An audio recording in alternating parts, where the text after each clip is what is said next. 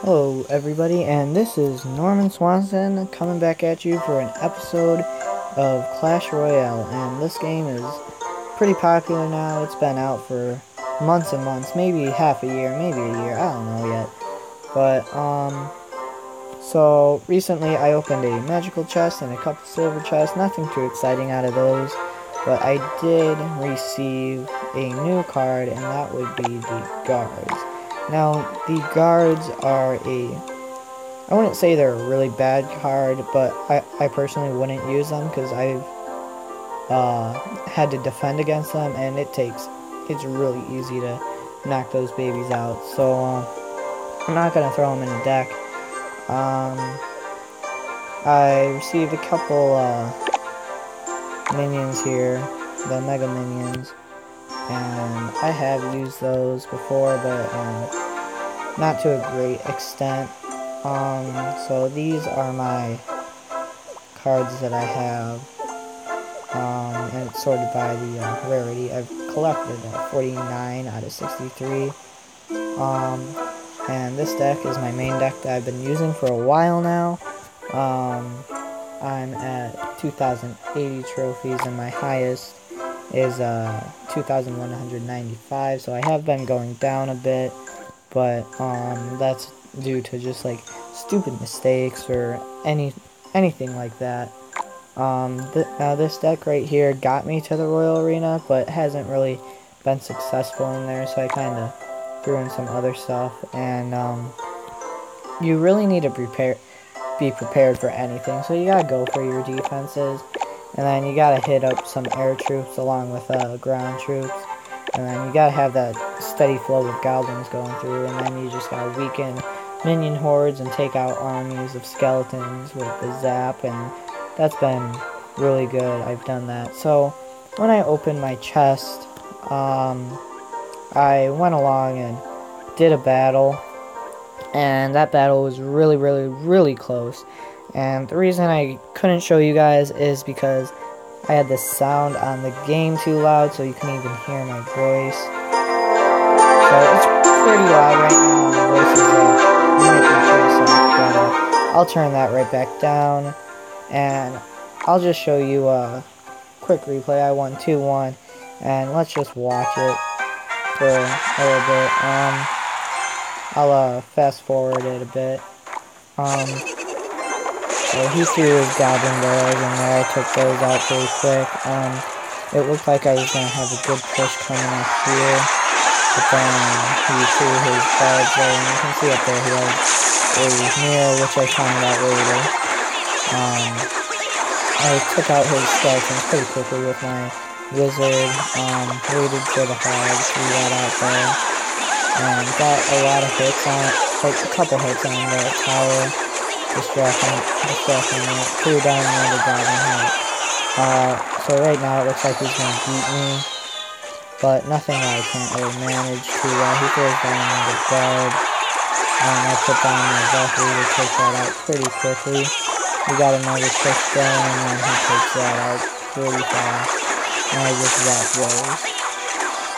And so I'm starting to get a few hits. He just keeps throwing his barrels at my tower, and he'll probably throw another one soon.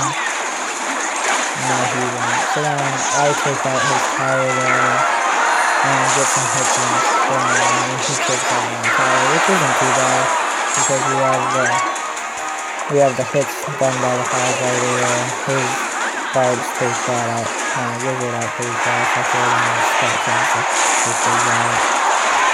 Get a one-hit minions there. He had a strong push going for the skeleton army, but I just whipped that out really fast. I'm not even too worried about the stuff that got down. So we are in overtime, and this is when it started getting pretty close, because I had more hits on his tower. I'm taking this out pretty fast. It's getting close. So we only got 15 seconds left. And then it looks like I'm going to get it, but then I distract my troops there. And I throw down a hog right there. Now that placement is pretty decent. 2 seconds left. Hog gets in there. gets the hits, and then the goblins come in and start throwing their little arrows. That's why you gotta have that goblin hit there. So that won me the match right there. So 1 second left. That was a pretty close one, and I won that gold chest out of that. And this is the clan Goblin Gary. I'm in it right now. We're pretty active. We have Louie Casbo. That's White Glaive. He is my YouTube friend. We hang out a lot, and we do a lot of friendly battles in this clan. Now, I will just break you through a battle now, a live battle right now. Level 8. Just by this guy's name, I can kind of tell he's might be Mexican, but who knows? Who knows? We aren't judging. That's 2,170 trophies. That's more than me right now. I'm at like 2,080. So if I pull out a win, I could get a lot of trophies. He's just collecting elixir there. Not too worried right now. He throws down his giant. So I'm gonna throw down mine right there along with my box. And then he throws that. Now that has screwed me over so much, like, you would not believe it. So he's gonna come in with this. Now, this is probably gonna be a bad match. I'll just throw that for a little distraction. He's already gonna take out my tower. I just know it now. So there goes that tower. This is gonna be a bad match so far, so, yeah, it looks like he's going to win this one. There's no chance. And he's already going good game. He thinks he has it in the bag, which he does. So, as you can tell, every time they throw the Inferno Dragon at me, see, that's what I'm talking about. I keep dropping in trophies because guys like these, they come in with cards I don't even have and just start whipping it out. Like, there's no time at all. Like, it's just bang bang, you're done, get out. So there was no way I had any chance with that. My only chance was throwing down the skeleton army, taking it out with the musketeer, but didn't have enough for that. So we'll go through a battle, see if I can win this one. Every time they throw an Inferno Dragon at me, I'm screwed though. He has a giant skeleton, not too worried about that. We'll throw down my hog that way, followed by my musketeer. Wait for my skeleton army to build up.